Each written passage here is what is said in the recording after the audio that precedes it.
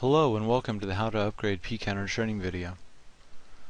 To upgrade Pcounter to a newer version using a full installation package, Step 1, use Pcontrol to confirm your registration is current.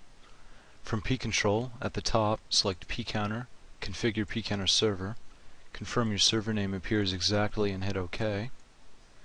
Then click on the Registration and Trial Period button at the bottom. This will display your registration number, confirm it is current, and confirm your registration expiration day is a month after the current month or more. Hit OK and OK. OK once more and close Pcontrol.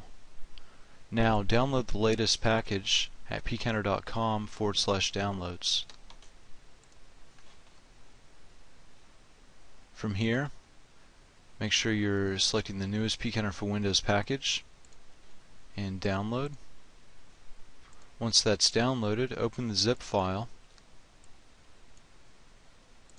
and execute the setup.exe within.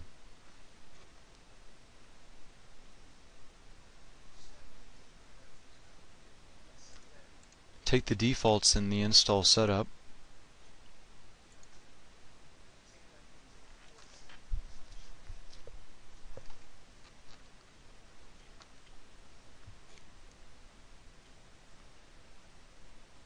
and click Finish once complete.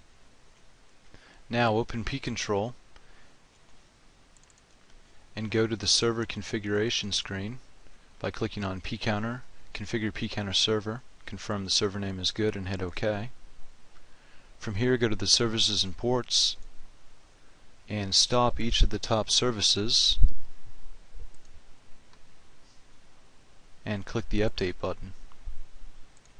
You'll notice the date stamp or the version and date stamp will change,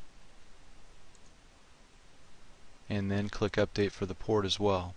Hit OK to proceed and close to complete. Go ahead and start both services back up and hit OK. At this point the update is complete. If any errors were presented saying that specific files were locked, it should list the directory the files are located. Browse to the file and rename it with a 1 at the end of the file name. Then go through the update procedure once more.